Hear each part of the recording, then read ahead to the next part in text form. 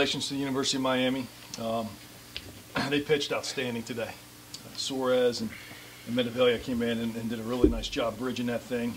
And Garcia, he's as advertised. He's obviously very good, but they did an outstanding job keeping us off balance all day. You know, we struck out 9 times. Had 3 errors and never got that big hit, so it was tough to string it together. I thought we played hard though. I thought Jojo did an unbelievable job of wiggling out of some jams and making some big pitches, and especially showed a lot of toughness coming out of that rain delay.